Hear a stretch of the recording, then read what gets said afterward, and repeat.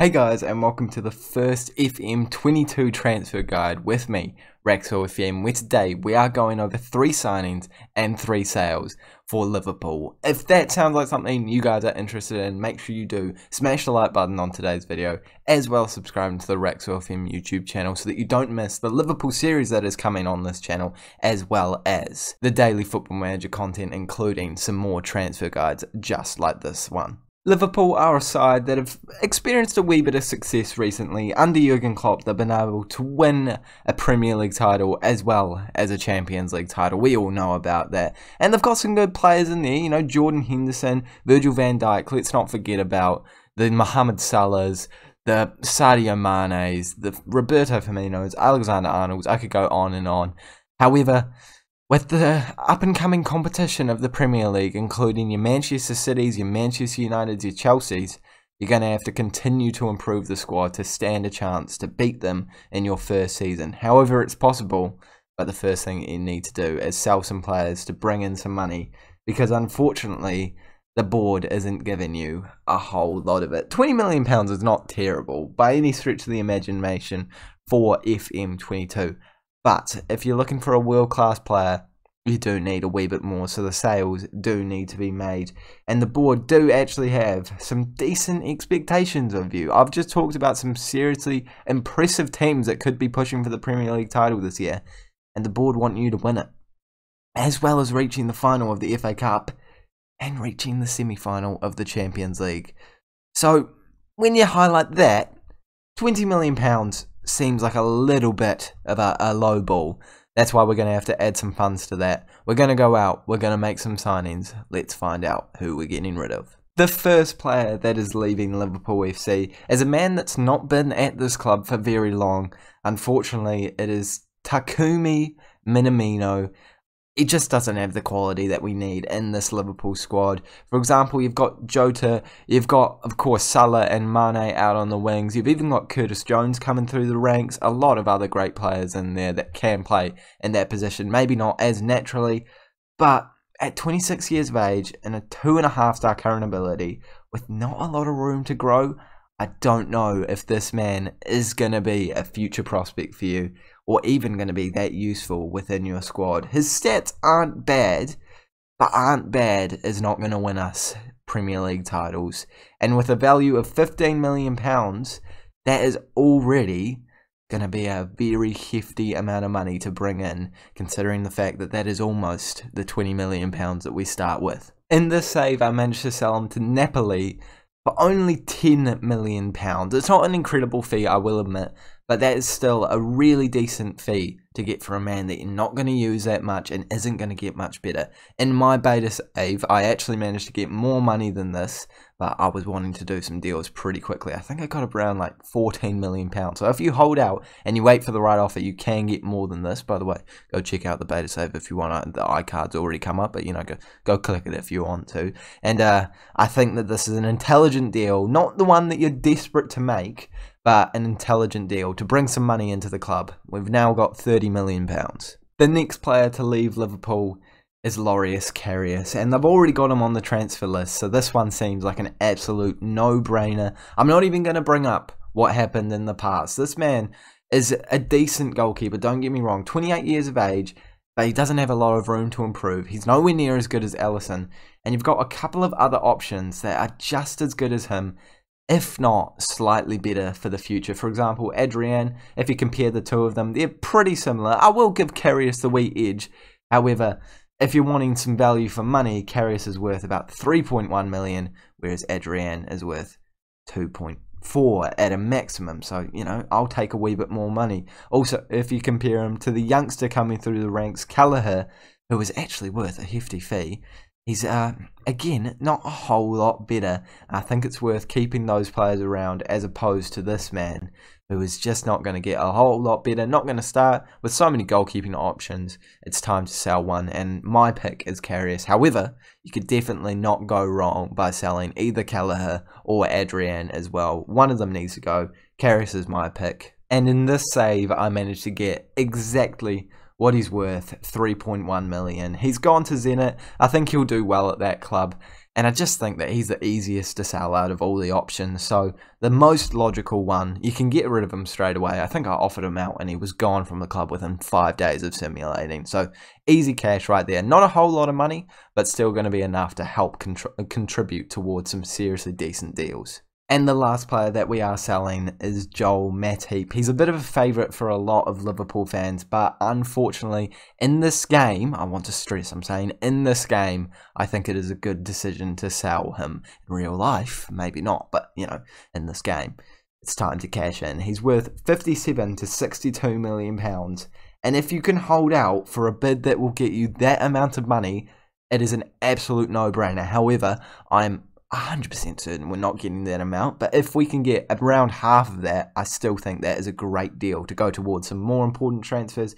As at 29 years of age, with, to be fair, some really good stats, still don't think he is worth keeping around when we could be cashing in for an incredible amount of money. If we compare him with a youngster like Joe Gomez coming through the ranks, who could be starting instead of him, there's not a lot in it.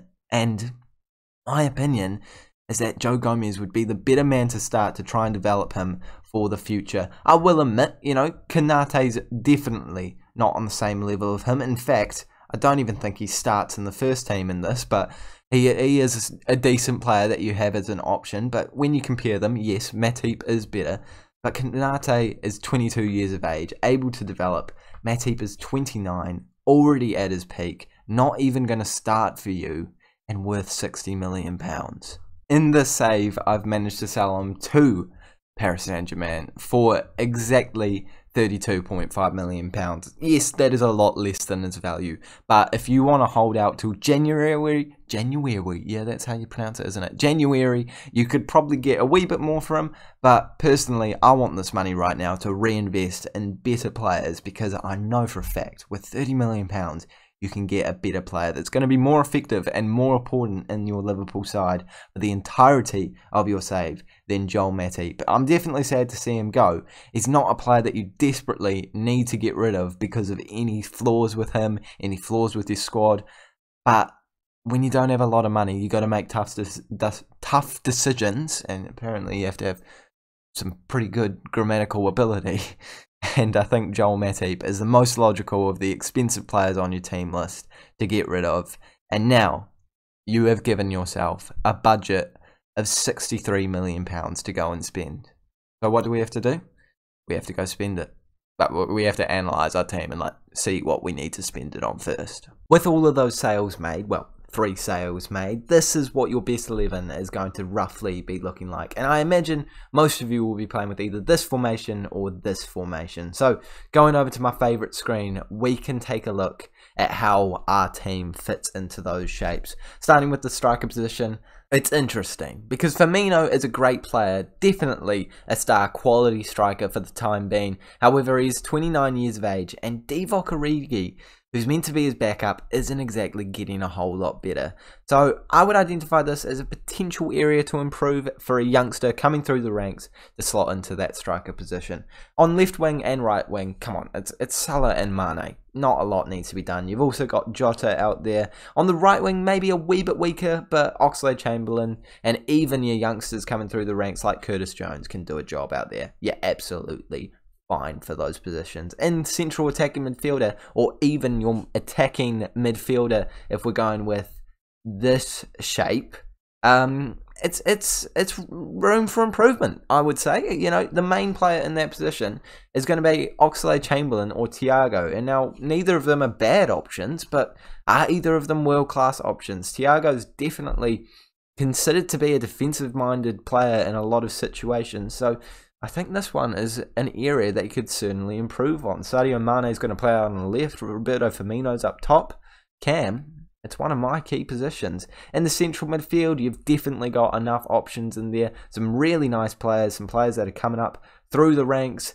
Not too many really young players in there, but enough depth that you shouldn't be too worried about that position at all. At centre-back, because I have gotten rid of Matip, I will admit there is a little bit of you know, not so much depth, so you could bring in a new centre-back, but in my opinion, with Van Dijk and Gomez starting, and then having Konate on the bench, and Fabinho able to slot into that role, you should be okay, but I wouldn't blame you if you brought in another centre-back. At left-back, we've got Robertson and Tsimikas. You're fine, never need to worry about that. At right-back, however, you don't have a real out-and-out replacement for Alexander-Arnold if he does get injured, but Fabinho, Joe Gomez, Milner able to play in that position, you're probably going to be okay. Not too much panic. And in between the sticks, at the goalkeeper position, Alisson and Adrian, it's fine. You've even got Kelleher in the youth development system thingamajiggy. He's going to be able to come up through the ranks if you really need him to. So, to summarise, I believe a young striker would be a great signing. A central attacking midfielder is a must. Maybe a right back, maybe a centre back, and maybe a central midfielder who's a bit younger. So with those in mind, let's take a look in the transfer market. Let's spend £63 million and let's improve this Liverpool side. Our first signing is the man on the thumbnail, or at least the man I think I'm going to use for the thumbnail, Franck Kessié. And he probably doesn't really fit what I just said for the last 5 minutes. We don't desperately need a central midfielder. However, when a man like him comes up for £16 million, one does not simply not sign him. I'm sorry, but this is the bargain of the series. You can pick him up for £16 million with the potential to rise to £30 million. I think Lelujo picked him up for £28 million up front. He's a great signing. He's got so many brilliant stats. Can play as a ball-winning midfielder, a box-to-box midfielder, even a deep-line playmaker. And he's going to absolutely be a rock in that central midfield spot for years and years to come. 24 years of age. And now you genuinely don't need to worry about the centre mid position for, I would say, 5 years. 5 years and you'll be fine. You've got Fabinho, you've got Kessié, you've got Henderson, who is getting older, I will admit, but you've got Keita, you've still got Oxlade-Chamberlain. You're sorted, boys and girls. Our next signing is certainly one for the future, and his name is Karim Adeyemi. I love this man. Such a great wonder kid on Football Manager. Able to play in the striker position or even the right wing position. Wasn't really a position that we desperately needed right wing, but it's handy that he can cover that. I think more the striker for the future is what we wanted this man for, and for only £8.5 million, potential to rise to 20, I will admit, but that is an absolute steal for a player that has a potential ability of 5 stars. Absolutely love it. Already some great stats. Physical ability, looking very nice. Definitely going to improve in the future. Technical to leave a little bit to be desired, especially that 10 finishing. As a striker, you would want just a wee bit more than that. However, he's gonna get better. He is an absolute wonder kid in this game. Such a good pickup. Get him in any save that you can. But to be honest, in this Liverpool save, I think he is going to be especially valuable if you are looking to do a very long-term save. But only £10 million thereabouts up front. I think this man is an absolute steal. And last but not least, another German youth wonder kid. This one's even better. Jamal Musiala, coming in from Bayern for only £41 million. Come on. Come on. Like, how dumb are they? I mean, I know that I've got a potential fee going up to £67 million in the future, but how dumb can you be to let this man go? 18 years of age, a wonder kid, and look at those stats. He could already start in your camp. He will already start in your camp position. This man is such a good pickup, and of course, he has 5-star potential ability. Of course he has 5-star potential ability. Look at those stats. He may as well already be 5. No, that's going a wee bit above and beyond, boys and girls. But the great thing about this guy is he can play in the left wing position, the right wing position, the cam position, and the centre mid position. Playing as that Musiala if you do want to play the 4-3-3 with a CDM instead of a cam. But he can definitely do the job in cam if you do want to put him in there. So many great stats already. Only going to get better in the future. And yes, that is an expensive signing, but for what you're getting, for the age you're getting, I think that, I can't believe that they even let this man go. I just think that they would say, no way. Like, this is the perfect Thomas Müller replacement, and they've just given him to us for £41 million. So, now, all of the transfer deals are done, and your team is looking a little something like this. Musiala up there in cam, Kessié in there in central midfield, and Adeyemi probably sitting in the reserves or on the bench. Definitely could loan him out, get him some match time, and I think he's going to turn into a great player. And I think already that team looks so much better than where we had it before. And I haven't done a whole lot. I just made a couple of tweaks, gotten rid of some players that we weren't going to use anyway, and we've spent a lot of money. But there's still more things you could do with this Liverpool side. Not a lot of money I've left you with, but you could sell some more players, bring in some more players, and fill those other gaps that we highlighted. But for now, that is all I am doing. What I want you to do for me now is find out what happens when you sign these players, because I have signed and sold all of these players in my FM21 beta save. I've also signed and sold a couple of other players as well, but 3 signings, 3 sales, kind of restricted in this video. So if you want to see how Kessié, Musiala and Adeyemi do, please make sure you do click the subscribe button so you don't miss the daily Football Manager content that's coming your way with the FM22 Liverpool beta save. Have I said FM21 at some point during this? I really hope I haven't, but there's a good chance that I have. And it's going to be a great ride. We're also going to do more transfer guides like this in the future to potentially do it with your club. I don't know. I don't know where I was going with that sentence, but I'm done for now. I'm proud of those signings. I'm proud of those sales. Make sure you let me know down in the comment section below who you signed, who you sold in your Liverpool saves. Have I done well? Have I not done well? Probably a good chance I haven't done well, but I think they're going to be great signings for your future. I'm proud of them. I hope you've enjoyed the ride. Thanks so much for watching. I'll see you all later.